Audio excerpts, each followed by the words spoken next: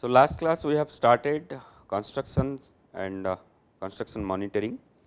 So, we have started this materials in this materials grain size distribution analysis of material like core, filters and drains. Then you should ensure that material installed meet the specifications. Make sure that, as I explained also earlier, borrow material do not change. That means, if you take borrow material from one place, you will have to take the same material from the same place. Then material tested, that means triaxial extension as well as shear test for filter and core, and consolidation for core material, because you need to have less permeable material. Then hydraulic conductivity lab test for filter as well as core, and field clay, that means by means of double ring infiltrometer and centrifuge permeometer. Proctor test, you will have to conduct proctor test for the source material in the borrow pit and material hauled to the site. Field compaction, uncompacted layer thickness, that means 300 mm maximum. Compaction equipment is suitable.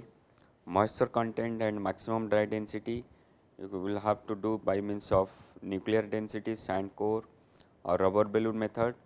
Make sure that if you are using nuclear density, then nuclear density equipment should be calibrated. And place loose soil in the field and compact it to make soil strong as far as possible, so that you will get maximum shear strength and very little settlement and low hydraulic conductivity. For soil, lowest EM, highest dry unit weight, take the for soil means lowest void ratio, so that you will achieve high dry unit weight. Up to this we have completed. Then this is a table for this soil compaction. If you look at this, it has been divided into 1, 2, 3, 4, 5, 6 parts. Fine aggregate, make it into clay and silt. Coarse aggregate, it is sand and gravel, and rock fill, cobbles and boulders. If you look at this clay, application primarily for dam construction, embankment for road, rail track, airport construction, trenches and backfill, and sanitary landfill construction. Clay fraction generally would take, if it is less than, this fraction is finer than 2.002 mm or 2 micron. Silt is from 0.002 to 0.06, and compactability, difficult to compact due to the cohesion. If you go for a compaction for clay soil, difficult to compact because of cohesion. Compaction effect depends strongly on water content, because you will have to add water, it depends strongly on water content. Material needs high compaction energy. Then compaction equipment, primarily heavy and medium size single drum roller. Primarily, if the clay soil has been used for this dam construction, this equipment is used single drum or medium size single drum roller, smooth or pad foot drums. Trench compactor and heavy plates also used. Now, if you come back for sand and gravel, for particularly coarse aggregate sand and gravel, application is primary for embankments, sub bases, that means embankment sub base, base for road base, rail track, airport construction, foundation for building. Coarse aggregate generally used foundation for building, trenches and backfill. You see, it is given here in the pictorial view how the sand looks, and your gravel how it looks. Gravel generally range is 2 to 60 mm, and sand is 6 micron to 2 means 2 mm. And compactability, that means depends upon the grading, that means it depends upon the your grain size distribution. Too much compaction may be detrimental, and compaction equipment generally used vibratory rollers of single drum rollers, that means smooth drums you can use. Heavy and medium size plates, if you are using compaction by means of plates, then you can go for heavy and medium size plate. If you compare both these, fine as well as coarse aggregate, for these heavy plates as well as trench compactor used, but in this case heavy and medium size plates has been used. Then rock fill, that means cobbles and boulders, application primarily for dam construction, embankment for road and rail track and airport construction, foundation for building. And the size of the cobbles is greater than 60 mm and boulders are greater than 100 mm. Look at this, how this boulders looks like, cobbles looks like. And compactability, layer thickness should be 3 times thicker than maximum particle size. That means layer thickness is, you will have to decide what is the thickness of the layer to be compacted. It should be maximum, that means it is 3 times than your maximum particle size. Material needs high compaction energy, particularly the material needs high compaction energy. Compaction equipment primarily use heavy single drum rollers and heavy plates. These are the overall soil compaction. If you want to use for your dam construction, suppose fine aggregate, coarse aggregate or maybe rock fill, what should be your compaction, what type of compaction you are going to use, and what is your compaction equipment you are going to use, and how means this gives a brief idea, means what type of equipment you are going to use, if it is a fine aggregate, if it is a coarse aggregate, and if it is rock fill. Now application guidelines for particularly vibratory rollers, these are all your rollers. If you look at these rollers, earthwork dams, particularly earthwork for particular dams, rocks and loams, granular base and soft base, that means gravel, sand, asphalt base is your road particularly asphalt base, course and asphalt wearing course, and the static linear pressure, because you will have to apply a minimum amount of pressure so that you will get value of E should be minimum and maximum density should be achieved. It should be kg per cm, kg per linear pressure, kg per cm square. So if you apply it, it should be greater than 30 for particularly earthwork dams, and for granular bases and sub bases it should be greater than equal to 10, it should not be less than 10. For asphalt base course and asphalt wearing courses, it is varying between 10 to 30, and amplitude, generally what amplitude will give in mm, that means it is greater than 1 or 5, it is greater than 0.4, 0.35 to 0.9. Frequency, generally what frequency you are going to apply in terms of hertz, it is 28 for earthwork dams, 28 to 35, for granular base and soft bases 28 to 60, for asphalt base course and asphalt wearing courses 30 to 60 and 40 to 60, and rolling speed kilometer per hour, what is your rolling speed you are going to apply, 1 to 2.5, 2 to 4 and 2 to 4 and 2 to 6. Look at this, how this ship foot rollers it looks like. If you look at these ship foot rollers, there are just threaded parts around the periphery of the roller, so that it has been used particularly for clay soil because it has a high cohesive. So the rolling can be done very effectively. Now soil compacted wet optimum will be ductile and self healing, and soil compacted dry optimum will be brittle and susceptible to cracking, and specify optimum plus 2% for clay course. What do you mean by, if you look at your compacted in wet optimum and compacted in dry optimum, if this is my compaction curve, for example, if this is my compaction curve, if you look at the compaction curve, that means dry unit weight versus moisture content, and this value in this compaction curve, this value is coming about, this is your maximum dry density corresponding to your OMC, optimum moisture content. Left hand side, this side is your dry optimum, means from optimum it is your dry side, and this side is your wet side,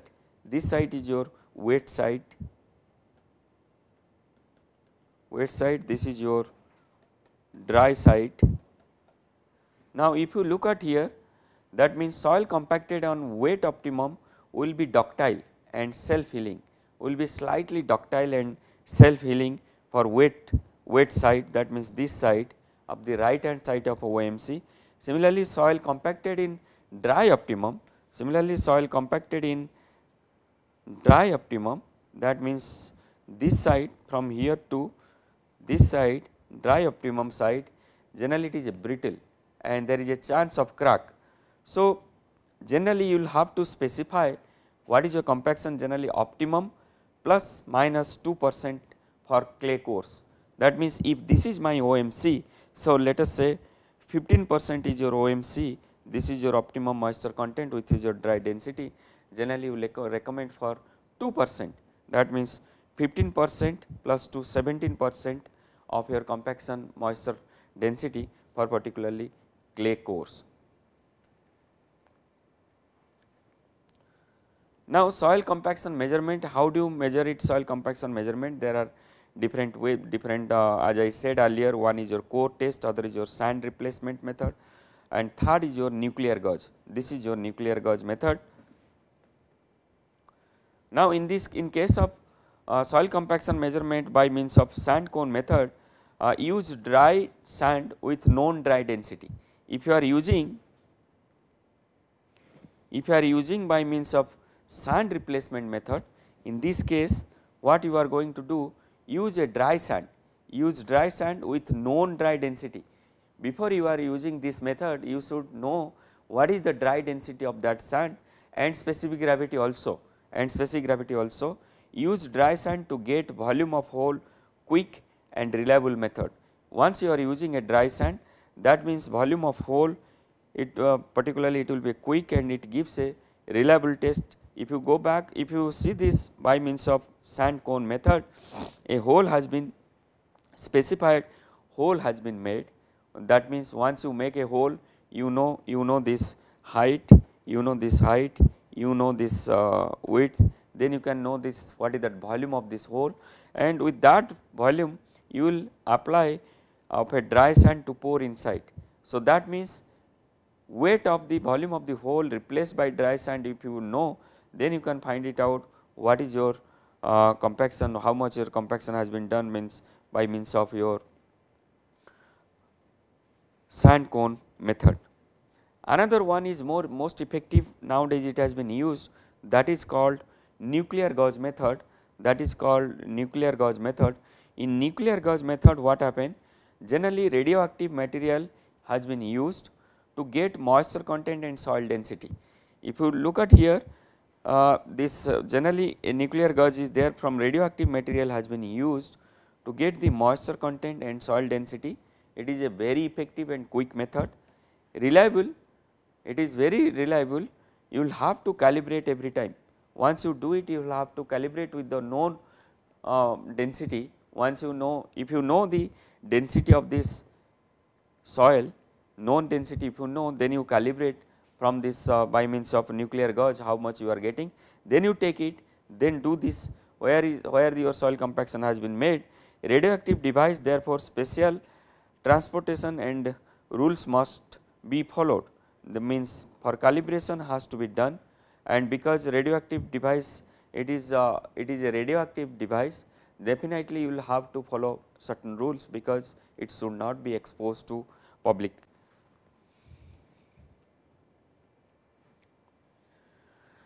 Compaction level, that means in situ dry unit weight divided by maximum dry unit weight Proctor into 100% into 100, it is generally mentioned in terms of percentage. Standard Proctor specification, 95 to 100% maximum dry unit weight, MDUW is maximum dry unit weight. Similarly, if you are there are, as I said earlier, there are two methods, one is your standard Proctor method, another is your modified Proctor method. In case of modified Proctor method, generally this compaction level, once you compact, if you get a compaction level of 90 to 98%, that means you have achieved your compaction level. If you are using a standard proctor, generally 95 to 100% has been used, that means that is your standard. So, it is your MDUW is your maximum dry unit weight by using modified proctor specification, that means 90 to 98, 95 to 100. How do you find it out? Compaction level, in situ dry unit weight, what is your in situ condition, and maximum dry unit weight by means of proctor into 100. If you look at here in terms of graphical point of view, there is a compaction curve, dry unit weight versus moisture content. Then this is your compaction curve, this is your compaction curve, and this is your optimum moisture content, and with respect to optimum moisture content, whatever you are getting, that is your maximum dry density. And with this 95% field specification, you have to mark a 95% of field specification, makes your compacted soil same as proctor material, means whatever you are compacting in the soil, in the ground, it is the same material it has been used while doing in the laboratory test. It should not be a different material, and this is your specification, and you can mark it your 95% field compaction line where it lies. Then first is your first part is your measurements, then is your instrumentation, second part is your field instrumentation. Generally, particularly at dam, these are all very sensitive project, as well as the cost is very high. Generally, the field instrumentation, that means you will have to make the field instrumentation, means you will have to make instrument in the field, particularly during the construction, so that measure performance of structure during the construction, means how during the construction, how it is, how what is the performance of that. If it is a earth filled dam, that means what is that performance. Then long term monitoring of structure behavior and health, particularly long term monitoring of structure behavior and health must not impact structure performance. It should not be used to it should not be impact your structural performance, whatever you are doing your field instrumentation.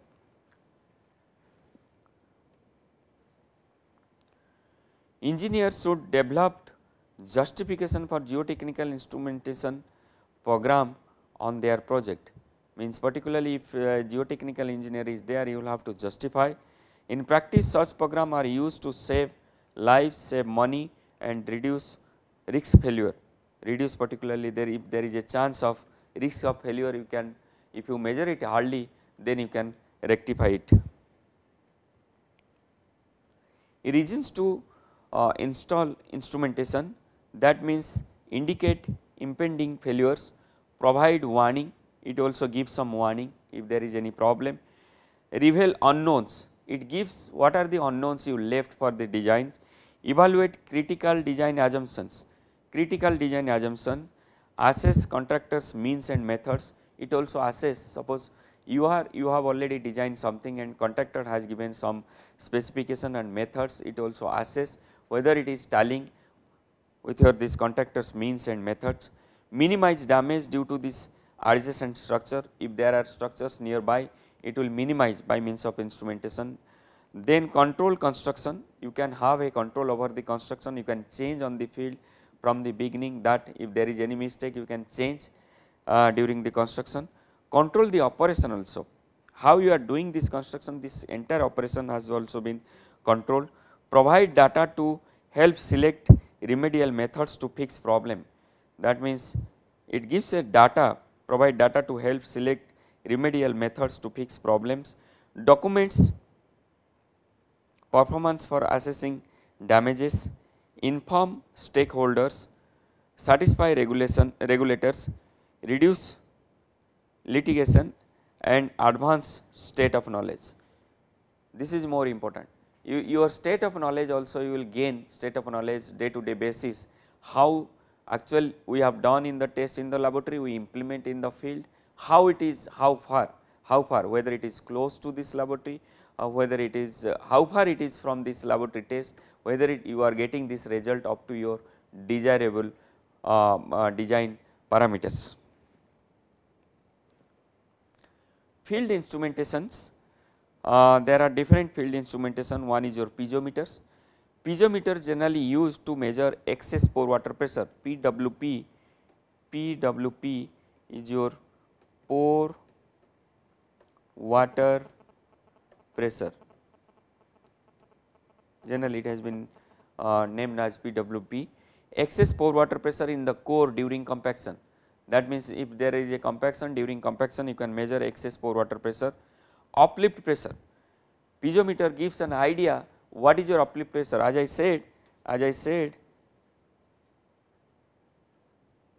if this is a dam section, then if this is your upstream and this is your downstream, if this is your flow lines, then it gives, if the flow lines exit in the downstream phase, then if there is any uplift pressure built, then it can give also uplift pressures. And foundation head loss, how much head loss, that means water passes from upstream to downstream, what is your head loss. Then core phreatic surface, if this is the core, then what this phreatic surface, core phreatic surface also it gives. That means piezometer has wide application. Number one, measurement of excess pore water pressure in the core during compaction or during construction. Second is your uplift pressure, that means at the downstream phase what is your uplift pressure generated. Third is your foundation head loss, how much is your foundation head loss. Then fourth is your core phreatic, it is wrong, it is not phreatic, it is phreatic, PHREATIC,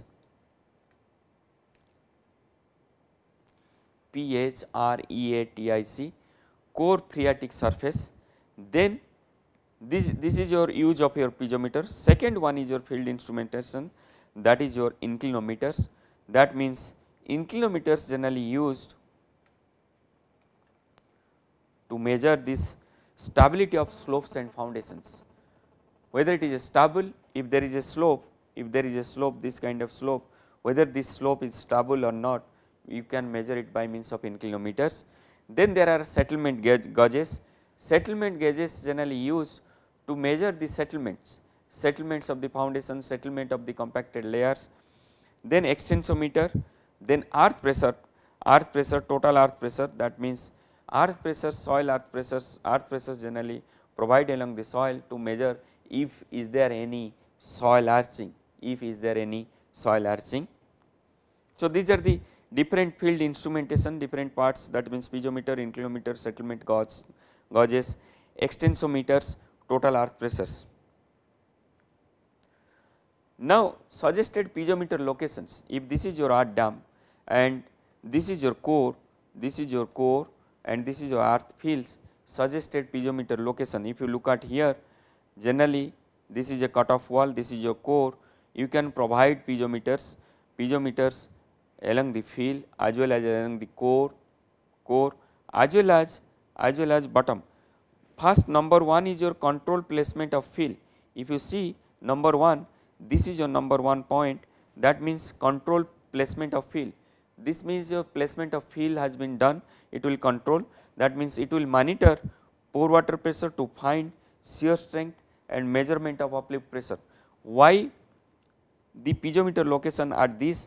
Because it will control the placement field, because this is a field material. Also it measure the shear strength, measurement of uplift pressure. 2 is your same thing, it is in the upstream side along the field, it is in the downstream side along the field. Second is your also, this is your second, control the placement of field, monitor pore water pressure, PWP is your pore water pressure to find shear strength and measurement of uplift pressure, and monitor also seepage. It monitor also seepage, how much is your seepage is passing from upstream to downstream, also it monitor. Then third, if you look at your third,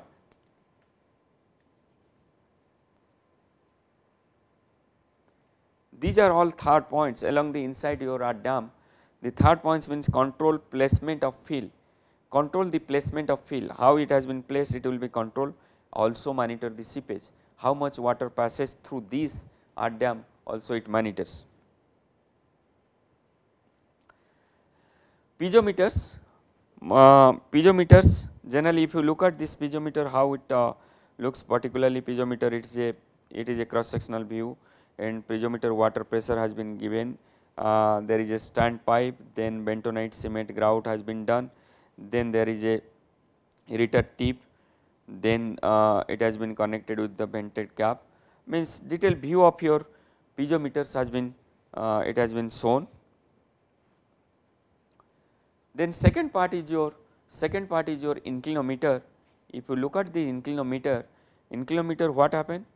It measure your whether the slope is stable, is there any lateral movement or not. If you look at here, this is a dam cases. In these cases, inclinometers has been provided along the slope 1, 2, 3. So, it generally monitor lateral earth pressure movements. If there is a movement of this slope, lateral earth pressure movement in embankment, this is an embankment, that is detect movement of downstream of earth fill dam.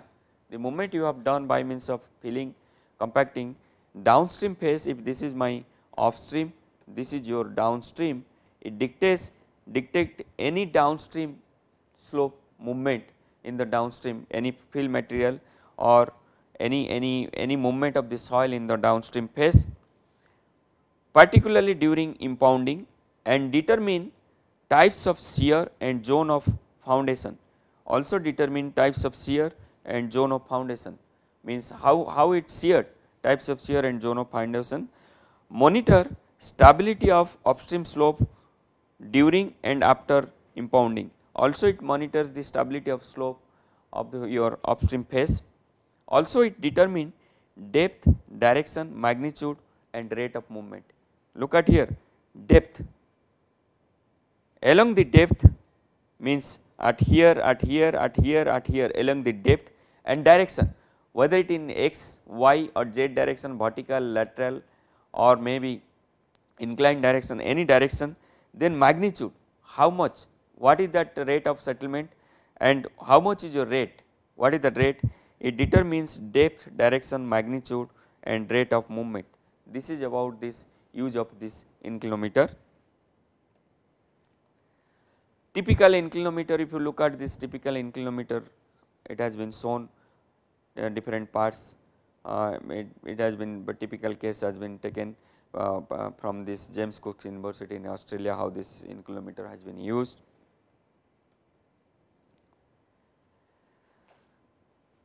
As I said, in embankment, locate shear zone and help identify whether shear is planar or circular. If I provide the inclinometer, if you look at here, this is your inclinometer, this is your inclinometer, potential slip plane, that means the slip plane is simply a planar or slip plane is a circular in shape, that you can determine by means of inclinometer. Measure the movement at shear zone. Along the shear zone,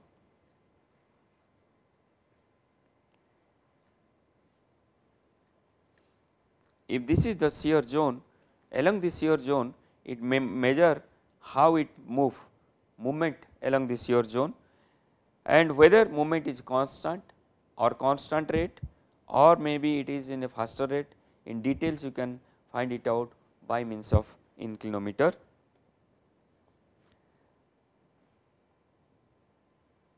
So, inclinometer, what is the basic part is inclinometer must be founded into a solid foundation, so that it should not be disturbed. If it is a weak foundation, inclinometer also move.